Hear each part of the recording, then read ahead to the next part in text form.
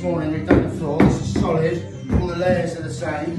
So now we're onto the walls, and we're using this composite Kingspan Kooltherm insulation, it's called.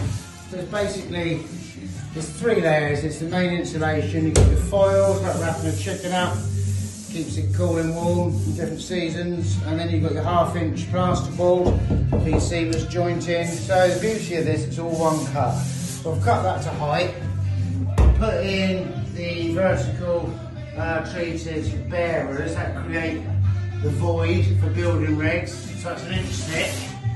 And then you basically open this up.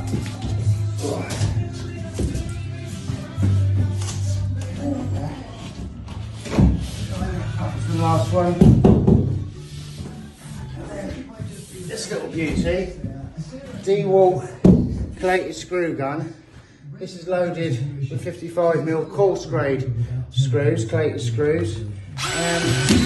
Absolutely beautiful. That's all about the tools.